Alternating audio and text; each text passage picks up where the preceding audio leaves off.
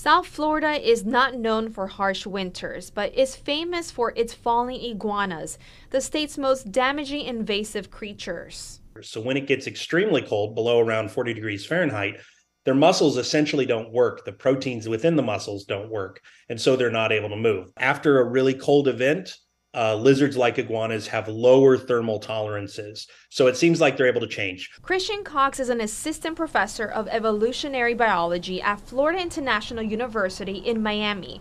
He, along with James Stroud, a researcher from Washington University, have been studying the relationship between iguanas and weather since 2020. Researchers found lizard species are able to withstand slightly lower temperatures than they could even just 4 years earlier, a drop of about 2 degrees Fahrenheit. Why are the iguanas adapting to the cold weather, and when did you start seeing this change?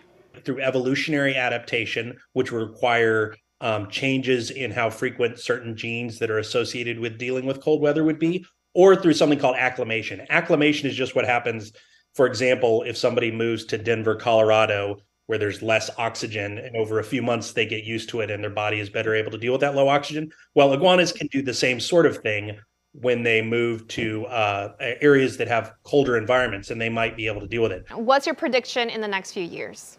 Well, it all depends what happens with the climate, right? Extreme cold events, just like extreme heat events and hurricanes, are relatively unpredictable, both in their frequency and their magnitude. I'm First Warning meteorologist Vanessa Vinent, WPBF 25 News.